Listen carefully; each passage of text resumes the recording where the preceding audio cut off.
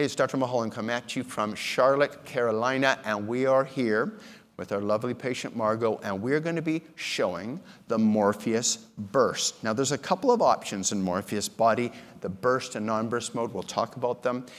First, you have to have patient selection. Treat, a patient who's realistic. Talk about how much fat you can reduce, how many sessions are required, once a month, 3 sessions, 1 session or 2 sessions combined with your hands-free technology.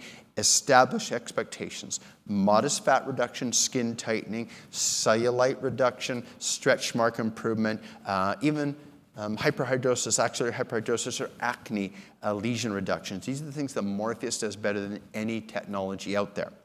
So typically for body patients, come on to our young lady here, I'd stand them in front of a mirror as if, come on down here, Siobhan, let's look at our lady, look at the tummy, come off me now, perfect. And we'd stand her in front of a mirror and we'd identify what she doesn't like. Zoom in on that a bit, Siobhan. That's a big-ass camera, zoom right in, perfect. There we go. Okay, so that's an amount of fat where I would say you could do body tight and lipo and aspirate that. She says, I'm not interested in any kind of aspiration. I want something I can go right back to work. I'd say, okay, I would probably combine our Morpheus alone or Morpheus plus our Transform, which is the Evolve X, so we can work on your muscle and skin additionally. Either a single or a series of 3 Morpheuses and or the hands-free. Now, I would say I'm going to be able to show you a result after a single session, but you probably need 2 or 3 to get the best result. I'd stand her in front of a mirror, and we mark out the upper belly, areas that she doesn't like, and we mark out, I'll just pull that down a little bit without getting pornographic here, perfect, and we mark out the lower belly as well.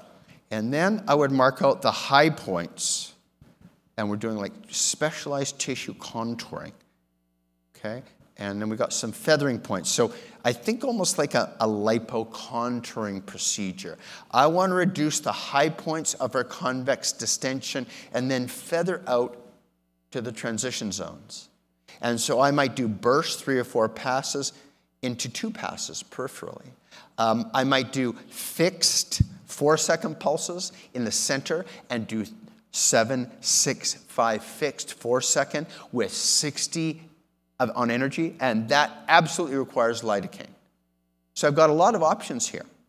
And part of that advanced contouring that you get with the webinars to support your in-office training and the InMode University is why InMode partners with you to make sure you get the right books and the right videos to take you to the next level.